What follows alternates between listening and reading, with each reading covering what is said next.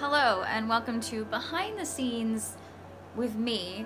As you can tell, it is pre-makeup for the video today. I think today I'm actually going to be shooting a video on my Barbie typewriters. Spoiler, I have Barbie typewriters. And I put them in a box to take with me to the studio today, and I think we're just gonna try to plow through that video. It's been a long time coming. I did my research writing for it yesterday where I made like a timeline and a bit of a script. And I just figured it'd be a good chance to take you guys behind the scenes. It's probably the last day I'll ever be filming in my studio here on campus because I won't be moving here the next year. So it's kind of like a memory to the original studio where just my typewriter was born. Also, it's very loud in here because of my AC unit. At least I have an AC unit. It's July. So this is the studio that I used to film all my videos in. There's my favorite chair. And here's my equipment. I just got these lights. I won a teaching award here at the college that I work at, and they asked me to put in some requests for equipment that I could get with the money I won from the award, and that's what I bought. I bought this fancy light kit and a tripod, a couple other things, but I'm really excited to use them on my typewriter videos. And this is the typical room that I would film in. Typically when I used to film, I'd be using this high table, but there's a ton of lighting equipment on it and I just don't feel like moving it. So I'm gonna use this low table. This low table's been in a couple other videos as well. This has been in my doll toy unboxing. It's been in, I think, some of my type test videos. It's a little bit longer, a little bit heavier, but it also has less stuff on it and I can just turn it from one side without needing another person. Also, there's a very loud AC unit in here and I will turn that off when I go to film, so I don't have to worry about audio interference.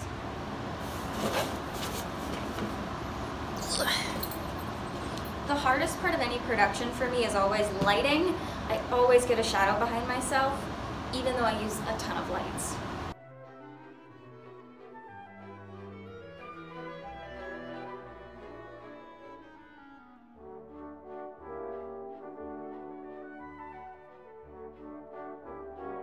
One trick I have when setting up my camera, and maybe this is just super obvious to everyone else, but you see how this tripod plate, this quick release plate, has lens pointed in both ways, so you could put the lens plate sideways or you could put it this way. I always put it with the thin part facing the front of the camera because I can easily access my battery door, so I can replace batteries really easily without having to take off the plate, and then I can just snap it back into the tripod. To be fair, I'm still learning how to use this tripod because it's new to me and I don't quite like it yet, but I'll figure it out. So setup takes a while. Typically in this environment, it takes me about a half hour to set up. It didn't take me long to set up all the equipment, but then I have to go through and do all the adjustments, which takes forever. And then after I have that set up, I have to focus the camera, which again takes forever because I'm by myself and I need help. And when I'm in a different environment, this doesn't usually take as long. When I'm filming at home, I actually set my setup up and I leave it up for a couple days, film a couple videos a few days in a row, and then I tear it down. Here, I set it up and tear it down during the same shoot, just so I don't lose any of my equipment. So here's one of my lights, and this part usually takes me a while to figure out where all the lighting should go. My biggest issue in this studio has always been getting a shadow behind me on this back gray background. And I know I'm supposed to use 3-point lighting, and I have 3 lights, and I'm using them. It just takes me a bit to get it set up properly. So now that I have the lights on, I'm going to turn on my camera and see what the settings look like. I might need to up it a little bit. So here's my camera. I've had this camera for 6-7 years. Bought it for myself when I graduated from high school, aging myself. And here's what I'll do. I'll sit here, look at it, and then make adjustments based on the screen. The first thing I can tell is that it is crooked. You see here how the table is crooked?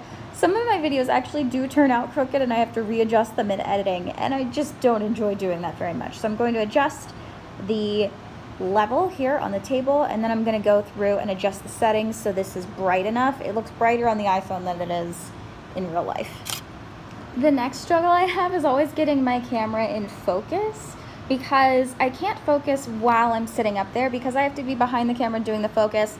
I don't like using autofocus because I think it really goes in and out of focus, and I'm not totally a fan of that style. However, it does mean that some videos on this channel are just a little bit blurry when they go out there into the real world.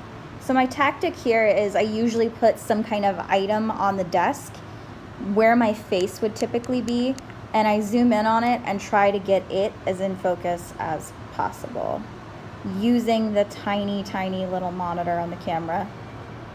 And I do have focus assist on here, so the little dots around this purse show that this is in focus. When they light up red, it's in focus.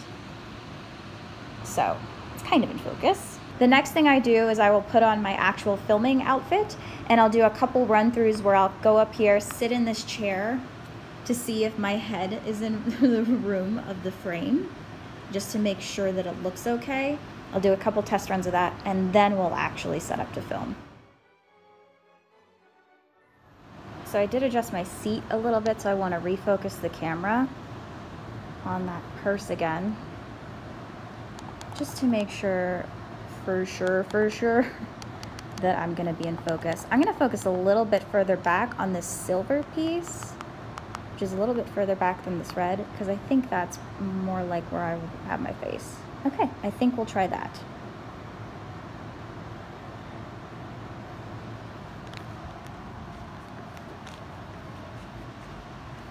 Careful not to step on any cords.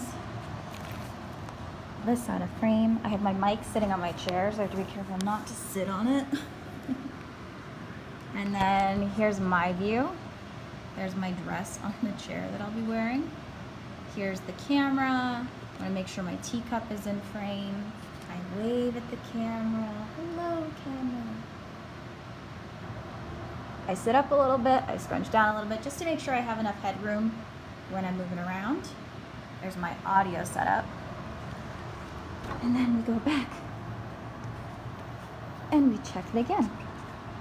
The next thing I do is flip this around so that I can kind of see it when I'm there. Although I'm blind without my glasses, so sometimes I use my phone and zoom in all the way so that I can see to make sure that this is recording. Now, we're gonna shut off the AC so that I don't have audio interference while filming. Now you can actually hear in here because I turned off the AC unit. A little bit better for audio. Now I'm gonna change out of my work clothes into something a little bit dressier.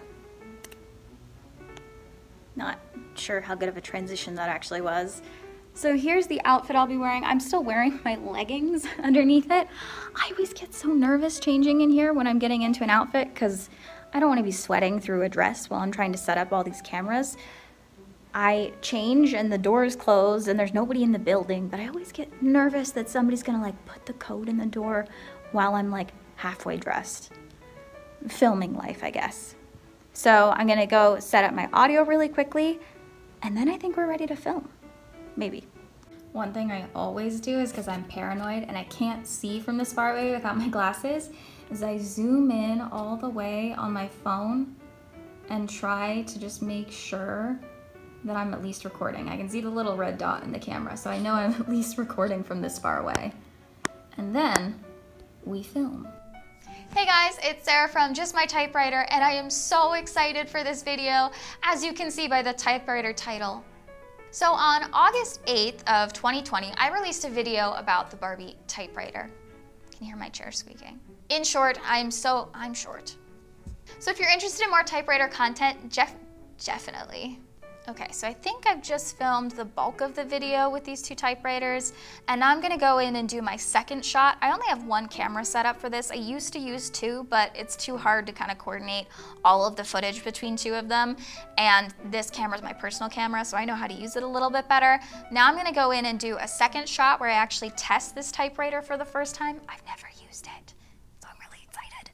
And I'm gonna go ahead and set up the camera angle for that, which means I can like depressify myself a little bit. I feel a little bit like overdone in this pink dress and with my hair down. So here's the second setup. Hello. So I did my two shot and ran into technical difficulties with the actual Barbie typewriter. I have to fix it now, but that'll be a project for another day. Right now we're gonna shoot some B-roll. And how I do that is I set up my camera a little bit lower and I shoot just right on the table. And I get to take off my mic because I was tired of being recorded. I wanted to film a second video about how this is the last time I'll be in here and go over some of my typewriter fails. So I filmed a little intro that's like non-conventional. That's a little bit more of me setting up and tearing down. We'll see if this video ever sees the light of day, but that's what I've been doing. Now I'm done filming officially in this room. The next part of the process for me is tear down. So then I'll be taking down the lights and the camera, putting everything back in this room the way it was before so nobody knows I was here. And then I pack it all back into my 26-year-old car and hope I get home.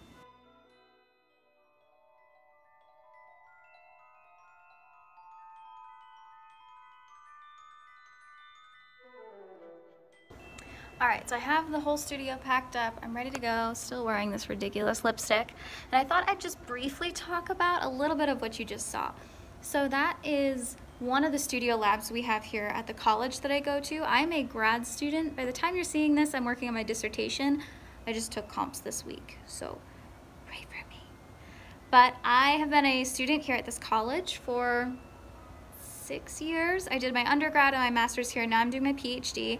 I've been a TA for the 2020-21 school year. I taught television production. My background is in production. I've been making videos since I was in 6th grade.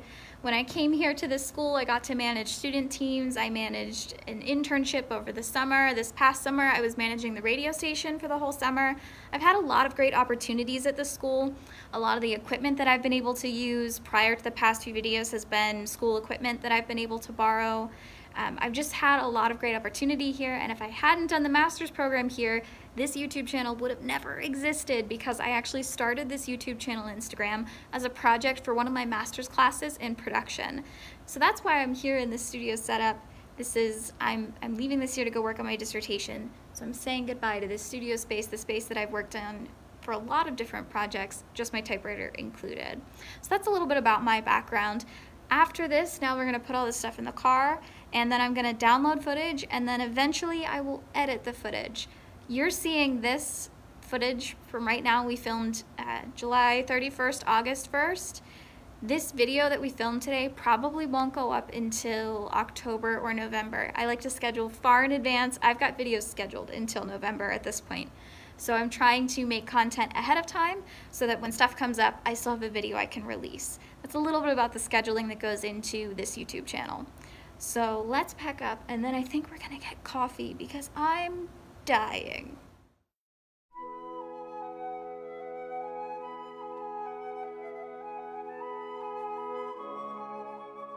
Done with filming. Finally made it home, got all my stuff back in my apartment. You can see my cat calendar back there. Very exciting stuff. I've got my coffee and it's time to download footage and get this makeup off my face. So here's all the footage, including a few photos of me looking ridiculous, which is typical.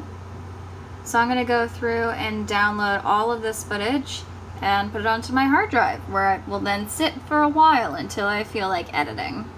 Oh, hello there. It's later the same day as filming, and I'm gonna go through and edit a little bit by just lining up my video clips with my audio clips because I record them separately because I record through a Zoom recorder. So I have some peppermint tea because I'm tired. And I'm going to match up the video with the audio. Probably not cut anything, but at least line it up so when I feel like I can cut things, I have it ready to go. This is probably more realistic because I prefer to cut in the dark.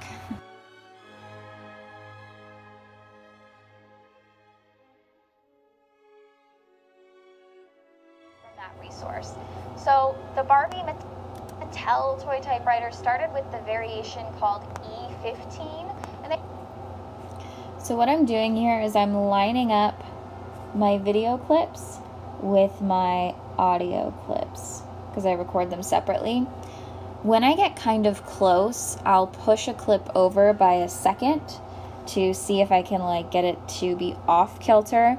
And if it's off kilter, then I know I've been closer to the right thing when I had it lined up. So this over here is my timeline. This is what I'd be lining up or cutting together. This is my preview window to see what clip I could be pulling from. So my camera automatically stops recording after 12 minutes. So I have 12 minutes of footage at a time, and that's how it operates. One thing I like to do is go through and grab screen grabs of different images of me talking while in the video, and this just makes it easier to get thumbnails for the front of the YouTube video, and sometimes I need it for content on Instagram. So I'm going to go through and just scrub through this, make sure that all my video and audio are lined up again, and then grab some screen grabs of my face doing weird things while playing with the Barbie typewriter. Don't you like this like weird silhouette of a hand over the camera? Isn't this fun? Are you bored yet?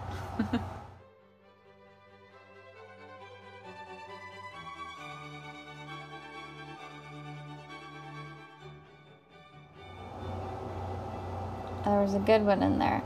There it is. So this would be a really interesting or terrible shot to use for a thumbnail because there's both typewriters in it and I look crazy. So I think that's a good one to keep. Even if we don't use it for anything, we can make fun of me with it later, which is the goal. There's a keeper right there. Brilliant. Keeping that one for sure. Okay. So here's, I like where the typewriter is, but I don't like my face because I make weird facial expressions. Let's see if I have a better one. No, here I am talking. Painful smile. There's, okay, this is embarrassing, but I have this head movement that my friend noticed I do when I'm talking and delivering a sentence to camera. I have a tendency to lift my chin up and bring it down in a circle when delivering a point. Let's see if it's here. So I bring the typewriter in, I lift my chin up, And here is that typewriter. and then I brought it down on the point. Let's go in to examine closer. Here we go. I'm gonna lift up my chin and bring it down. Here is that typewriter. Did you see that? They call that the woo pow. And apparently I do that a lot when talking on camera. I don't know if that's interesting or not, but it is one of my quirks I have, and I notice it a lot when editing my footage. There's a lot of things you learn about yourself when you're watching yourself on camera, and it can make you super judgmental of yourself, and it's kind of hard sometimes to go back and watch some of my older videos just because I feel like I look so different now than I did in some of the original footage. I feel like they're filmed really different. My delivery's gotten really different. I cannot for the life of me watch the Christmas gift guide video from the first year of my channel because I know how frustrated I was filming that video. I had a lot of technical issues while filming it, and so when I go back and watch it, I feel like my performance is so stiff. So I can't even watch that video. And a couple other ones I have trouble with. Like I have trouble watching the collection curation video, even though it has a lot of views, because I had my friend Marcus do the focusing and he didn't focus the camera and I didn't go back and check it. And so the whole thing is out of focus, but I was really happy with the content, so I released it anyways. So it is hard for me to go back and rewatch those things. And you'll notice things about yourself as you watch your own content. Delivery methods. I do this thing where I swoop my head around and drop down when I deliver a fact or a point. It's like I'm getting around to the point and there it is for emphasis. For some reason I do that. I've always done that. I was on a TV show for a while here at school and I used to do that when reading from the teleprompter. So it's hard to watch those quirks in your own footage, and it's hard to watch back yourself and be self-critical while editing because you're also editing what you think is interesting about yourself. I don't even know if this clip will make it into the behind the scenes footage because it's all dark, right? Because I do not feel like turning on my light right now. I'm wearing my hoodie so that you can't see my messy bun. But it's really weird editing yourself. It is an entirely different process than just about anything. So that's a little bit behind the scenes of like this first part of editing. As I'll go through and show you some more of my editing process.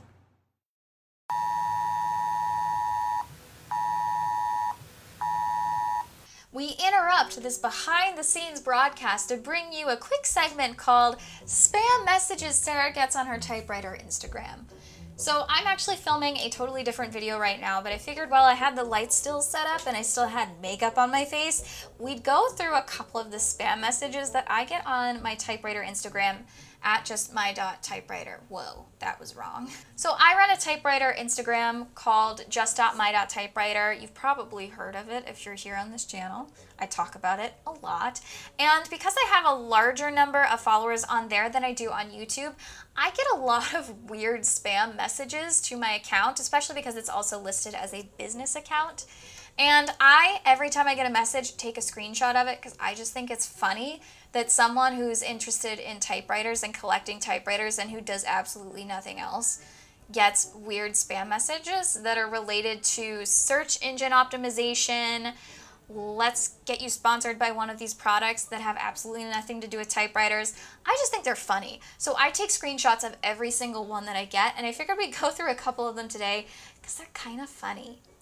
So just rolling through some of these, I get a lot of weird messages from accounts that don't have any followers, don't have any posts, that don't have any profile pictures related to, hey, would you be interested in selling this product, or we're looking for ambassadors for this product. I get a lot from a company called The Friendly Cup, but I never get it directly from the company's page. I only ever get it from weird spam accounts. So I've taken a lot of screenshots of those guys.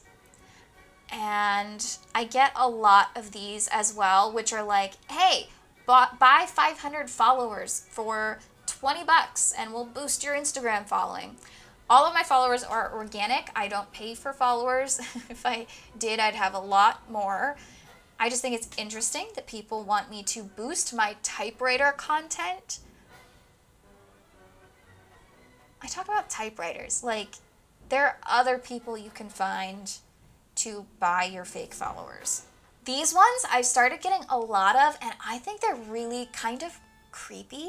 So I get a lot of people who message me and say, hey, I just checked out your YouTube channel and your YouTube search engine optimization score and audience is very low. I can help you improve your rank in the YouTube search results. And then they send me a screenshot of my actual videos with like boxes around stuff that says what my search engine optimization is. I don't do any search engine optimization. I don't know how to do it, but they like put boxes around my followers and view counts and likes. And I find it really weird because they went out and found an actual screenshot of my actual content, like it's actually something I made, and then sent me a spam message about it.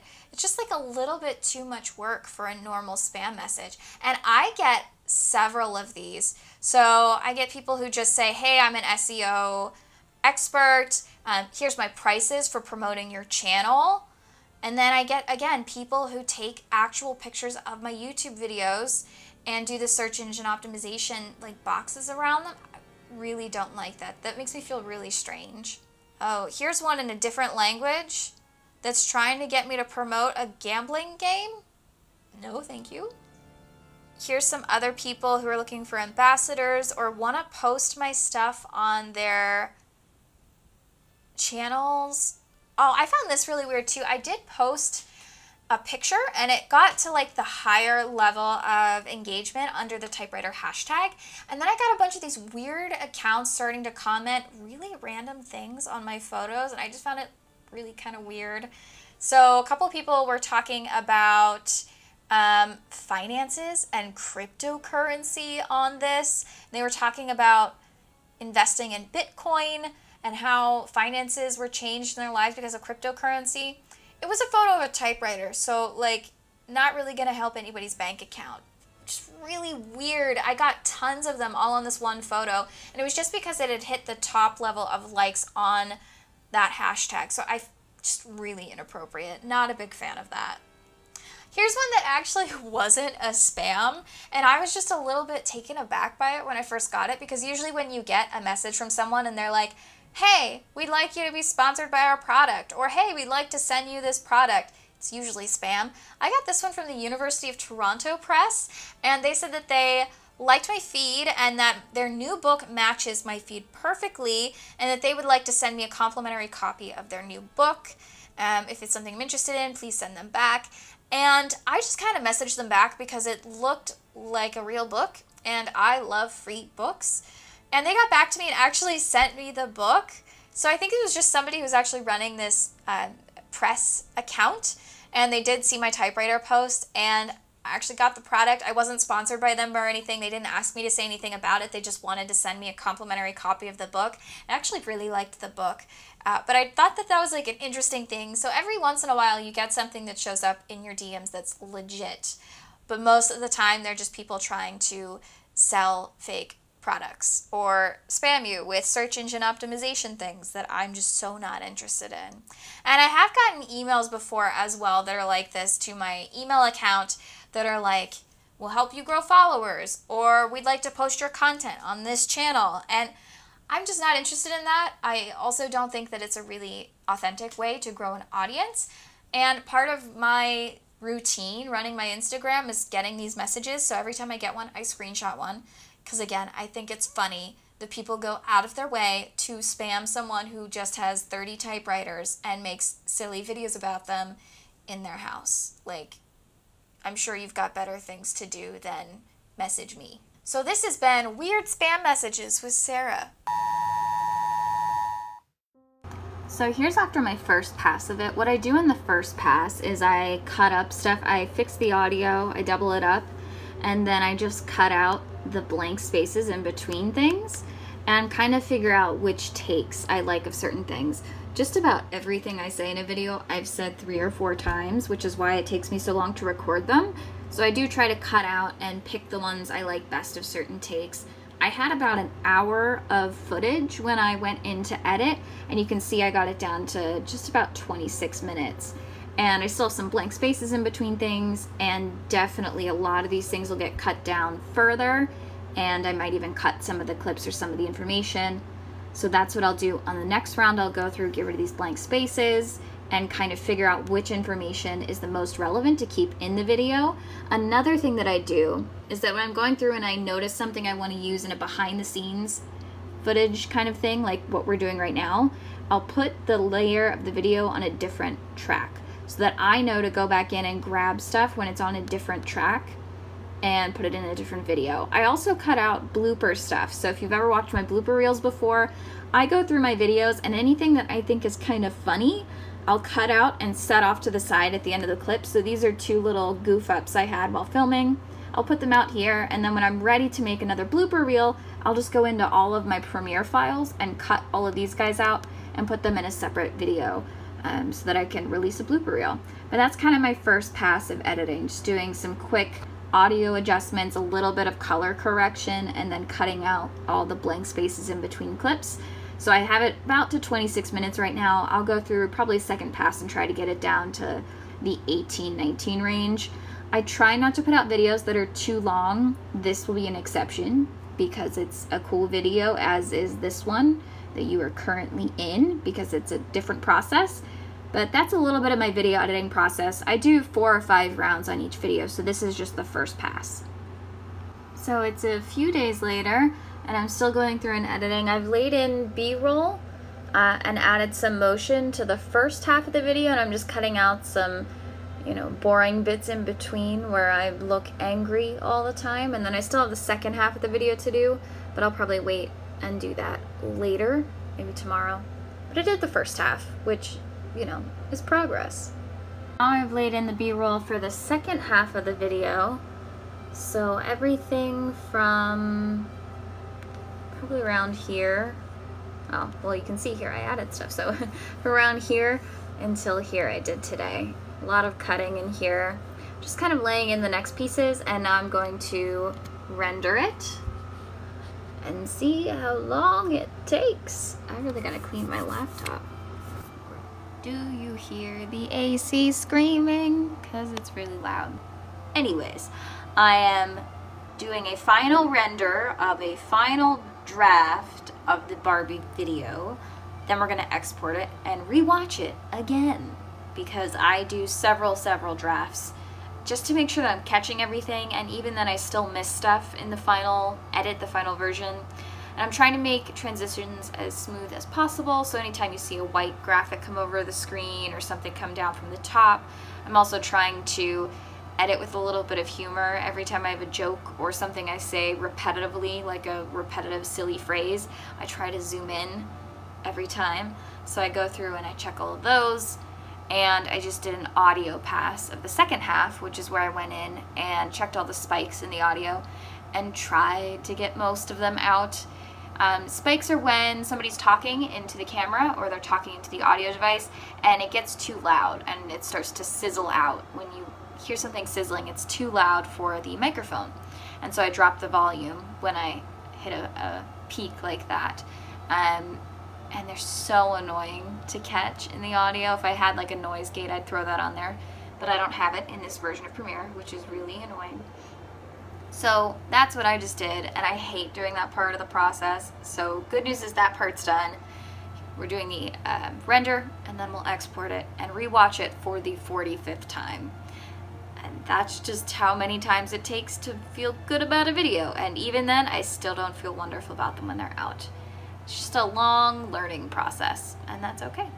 It's been 3 weeks since I filmed, so that's how long it takes to do stuff, and even then you won't see it for months.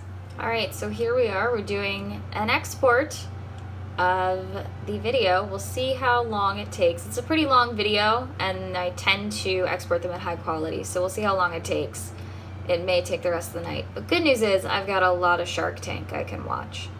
And then I'll go through and watch this draft and double check to make sure it's ready for upload. It's been edited for a while. I'm just waiting for it to come out this weekend.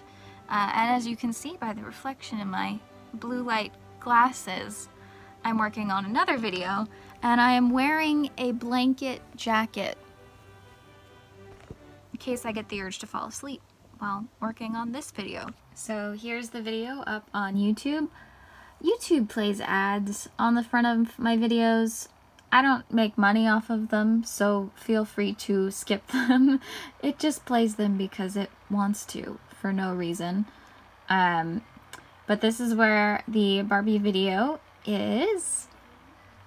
And here is the comment response to it, which is pretty exciting. I try to go through and respond to everybody's comments. Just because I like to talk to people, and everybody's been really nice with their response to it, and I really appreciate that. So I try to go in and reply to everybody's comments, but that's where the video is, and isn't that a fun face to land on? Very exciting. So it's Monday. The video came out on Saturday, and everybody had a really positive response to it, and everybody was really excited to help Emma and I look for a solution to the cartridge issue. I had a few people actually message me from other countries. I had Thrifty Fun, who I think is in Canada, and I had somebody named Gabriel email me from Germany, and they were trying to help me find cartridges in other countries for my Barbie typewriter. But my hero today is Typewriter Chicago. I always say that wrong. Lucas from Typewriter Chicago, who's actually going to take my original cartridge and re-spool it for me. So he's got a replacement for me. So I'm here at the post office to ship it out to Lucas and get a new cartridge for me. I find that really fun about the typewriter community because everybody has been so supportive and super helpful. They want to help me find the new ribbon cartridge for my machine, and that's just like a really great response to that video. Doesn't matter what the view count is, what matters is that people are having fun and learning about typewriters, and in this case, they want to help me fix mine. So I'm really excited about that, and I think that's a really great response to the video.